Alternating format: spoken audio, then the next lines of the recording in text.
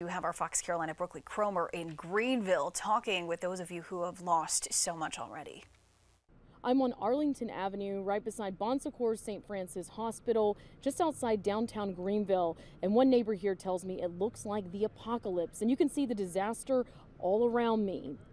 Several massive trees falling on the street, blocking the roadway. One of those trees crushing this truck, and another neighbor who lives in the home next door says her car was also destroyed when a tree smashed into it.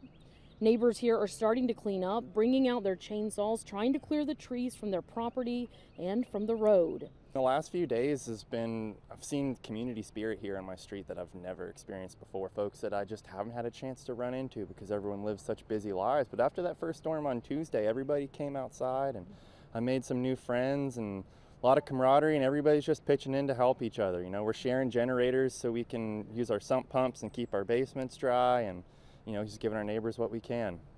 And you can see trees are also down on several power lines. Some of those lines are still dangling from the poles, and others are entangled in the branches and the tree limbs.